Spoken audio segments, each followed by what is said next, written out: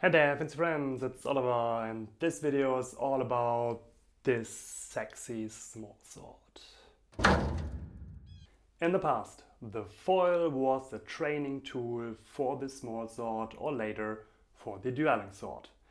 But especially in France, its practice got more and more into a sport for everyone. And the French fencers recognized that this practice is not good preparation for actual duels, and so the epee was born. A fencing practice back to the bloody roots. One could argue that history repeats itself and the modern epee went the same road as the foil does before. So why did I tell you this little piece of history? Because this is a foil, as well as this. And this. All three are no weapons at all of them were training tools for the actual weapon. Let me show you. This is a training tool. It has no point and it's bendable. And this is the actual weapon. It is pointy and it's not very bendable. Training tool, weapon. But now, back to the modern foil. If you imagine an Italian foil, it has very large rings, like a rapier, and the fencer put 2 of his fingers into it. Then we have the French style small sword, which have also rings. But they are just decorative and you do not put a single finger through it. And this is the Italian small sword, but it has somewhat smaller rings and you won't be able to grab it as the foil. But you will get 1 finger into if you want. And you should. Okay, I admit I was a little bit disappointed, but after holding it right, I just fall in love.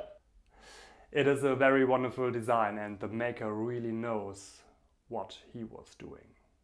This results of 2 main aspects. First, there's a very large and big false ricasso, and if you put your fingers in, you will instantly notice that the shape is no coincidence. It is a smooth and comfortable place for your thumb and your index finger.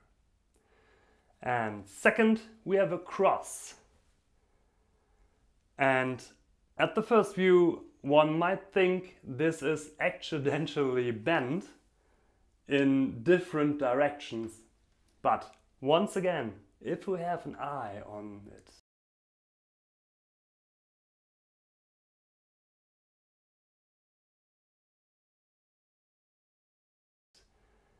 this shape fits perfectly with your index finger as well as with the part on the other side.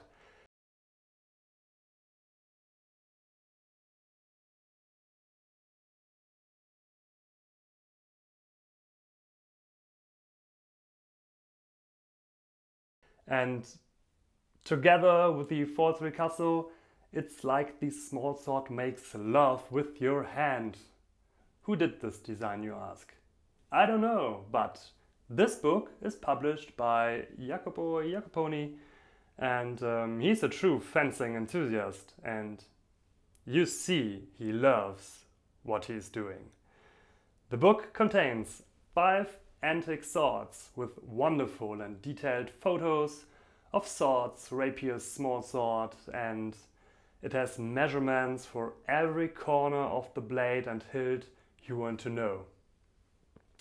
I will put you a link to the book in the description.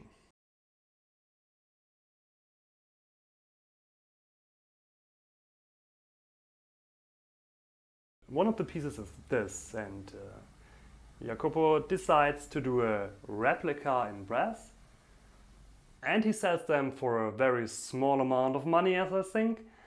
Sure, the weight in brass is different as the weight in steel, but since you do not have the exact blade, it is what it is. And I used a short epee blade by Leon Paul to simulate more a thrust-only small sword, and the balance fit also very well. If you check out Iacopo's social media, you will find some very nice versions he has put together with some very nice grips in leather and wire.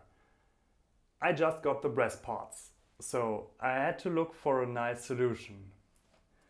Luckily, Marcus wanted one too, as he saw I was interested in it, because he was crazy enough to take the book, use all the measurements to create a grip closer to the original than I expected.